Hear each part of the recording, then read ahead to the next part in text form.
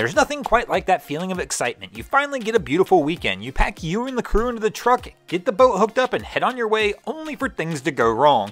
Kind of like some of the instances we'll see in this upcoming video.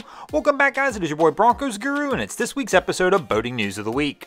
It occurred to me just the other day that I have not done a giveaway in a while, so let's go ahead and do one in this video. We're going to go ahead and give away a Drainplug Mafia tumbler to our favorite comment. All you got to do to qualify, make sure you're subscribed, hit that like button, and leave a comment below, and we will select our favorite comment and somebody's winning a tumbler.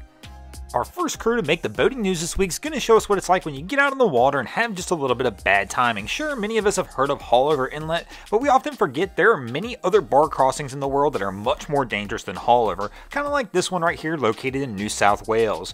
Here we're going to see these three fishermen were heading out for a day on the water when all of a sudden they were thrown from their boat by a 6+ foot wave. The men were trying to cross the bar on the state's south coast when the wave capsized the vessel. Fortunately for these gentlemen, all three were wearing life jackets and there were surfers in the area who were quick to jump into the water and help rescue the boaters. Fortunately, nobody was severely injured in this one, just a few cuts and nicks.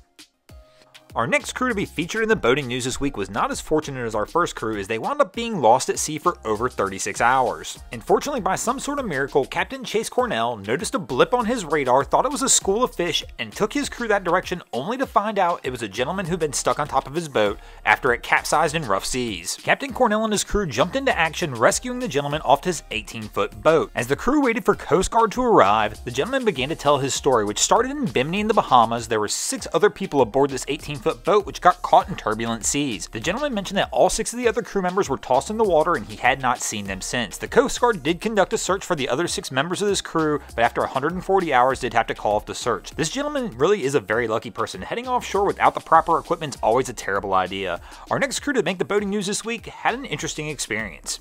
I'm quite sure what that is, but that is amazing.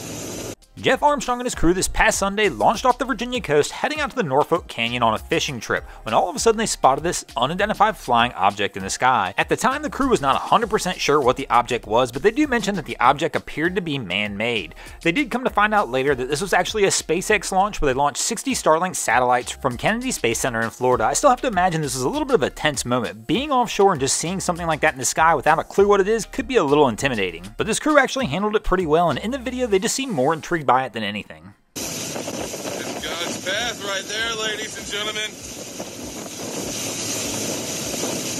As if the cruise ships haven't had it bad enough already, they're the next instance to make it on boating news this week, as the MSC Lyrica, an MSC cruise ship, caught on fire Friday in Corfu, Greece. The fire reportedly started in one of the ship's starboard side fiberglass lifeboats on its 6th deck. The fire was quickly brought under control by the 2 fire brigades that were on board, along with assistance from local emergency services. There were no injuries reported among the 51 skeleton crew members who were still on board the vessel to maintain the ship while it was at port. And of course, there still are no passengers on board this ship due to the current circumstances. The initial assessment shows that there was no damage to the inside of the ship, but only to the outside of the hull due to the flames and black smoke. Speaking of fires, over at Smith Mountain Lake, we actually had a vessel explode with 6 people on board. Here you're going to see emergency services trying to push this vessel away from the marina to prevent any other further damage to other boats or the marina itself. This really is pretty crazy to watch this crew smash their boat into a fully engulfed vessel trying to get it out of the way of the marina. These images were caught by Debbie Reardon as the vessel floats out into the middle of the lake still fully engulfed in flames. The 6 people that were on board all successfully got off this vessel once it exploded, and there was only minor injuries involved. This vessel really became fully engulfed quickly, so they were a pretty lucky crew. Thanks for watching guys, I hope you enjoyed this week's episode of Boating News of the Week. If you ever see anything crazy happening in your waterways, be sure to hit me up on Facebook or Instagram and let me know, and you might see your stories over here. Just like Jeff Armstrong and Ryan DeFrost did this week. And if you haven't already guys, go ahead and drop an anchor on the subscribe button. Also, don't forget to hit that like button below and leave a comment for your shot at winning a Drainplug Mafia tumbler.